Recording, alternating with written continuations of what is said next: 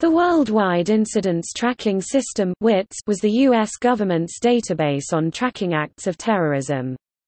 It contained details about incidents of violence against civilians and non-combatants, including military personnel and assets outside of war-like settings, from publicly viewable information. The National Counterterrorism Center (NCTC) discontinued WITS in 2012 and was merged into the Global Terrorism Database (GTD), which can be downloaded from the National Consortium for the Study of Terrorism and Responses to Terrorism (START) website at the University of Maryland.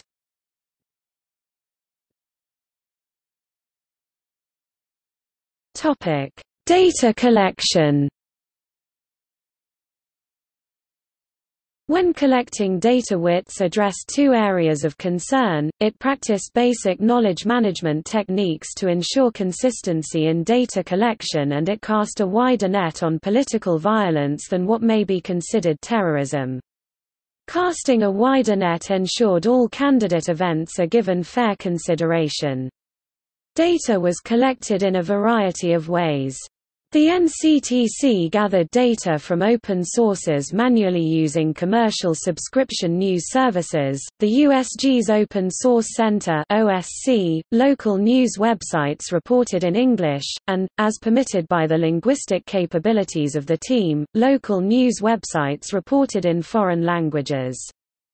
Team members on the NCTC read and reviewed each article. A senior intelligence analyst provided quality control over his or her team.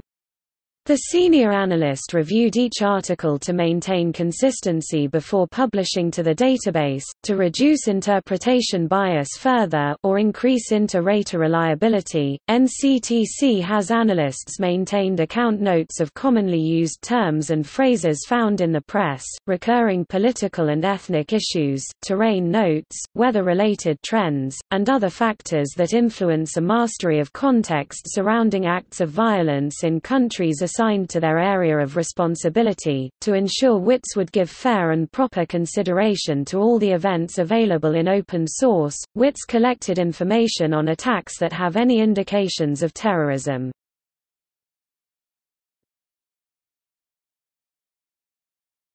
Topic: Humans and computers.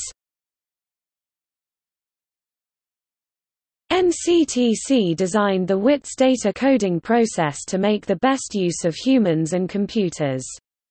There is evidence to suggest that statistical models based on expert human judgment in older cases tend to outperform the same expert human judgment in newer cases. John Wiggle says, "Studies show that humans are good at categorizing and recognizing discrete objects and concepts, but often lack the ability to make effective aggregate judgments."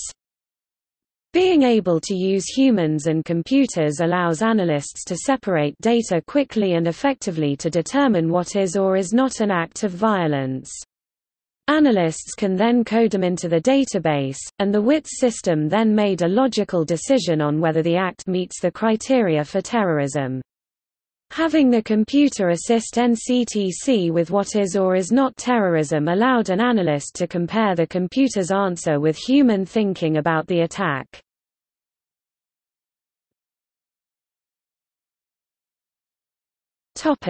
Content. As of September 2010, WITS contained over 68,939 records. The database was organized in the following dimensions: city, country, damage, event type, facilities type, geocode anchor, geocode country, geocode province, group type, ICN, an incident number of form YYYYMMDDXX, incident group type, incident subject, incident summary, incident year, included facility defining characteristics, included facility nationalities, Included facility targeted characteristics. Included group nationalities. Perpetrator confidence. Provinces states. Related term. Victim incident country. Wit's child record parented. Weapon